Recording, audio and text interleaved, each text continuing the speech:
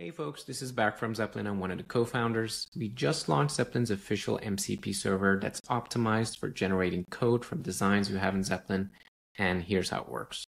I figured it'd be nice to show this working on a real project, so I have Zeplin's web app here running locally on my machine, and we're going to ask Cursor to implement this design in Zeplin. Here we've added this new section to the right panel called Code Assistance. As you can see, that is not implemented yet on the versions that's running locally. So I'm going to switch over to Cursor, and here's the prompt that I have. Implement the Code Assistant container layer. This is the name of the layer in the design as a new component. And here's the link to the Zeplin design. And then I'm asking it to render it in this sidebar component that I already had. So this will probably take a few minutes to run. And when it's done, I will be right back. Okay, it is now done. It took about 3 to 4 minutes to complete, so let's take a look.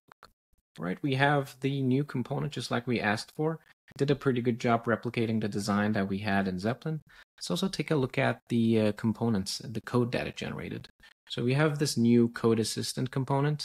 One of the things that we really push the agent to do is to reuse existing components and variables whenever possible, because the information in the design, including those variables and components, also get passed along to the agent. And another interesting thing here is that it generated a new component for the icon. This icon did not exist in the code base, so it downloads the SVG and wraps it into this icon component. Obviously, this is a pattern that we use internally, so if you follow a different pattern, it would follow that instead. And finally, in the sidebar component, it just starts using this new component. Another thing maybe you might have noticed is that whenever I hover over this, the icon is bouncing a little.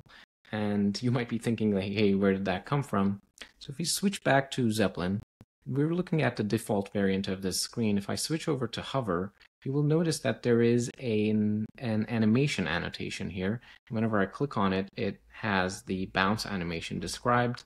So the agent does not have access to just the design specs, but it also has access to documentation like this annotation here, so it can do a much better job replicating the design intent. So yeah, this is the MCP server for Zeplin. If you have any feedback, I'm going to leave our Discord link down below and let us know. Thank you.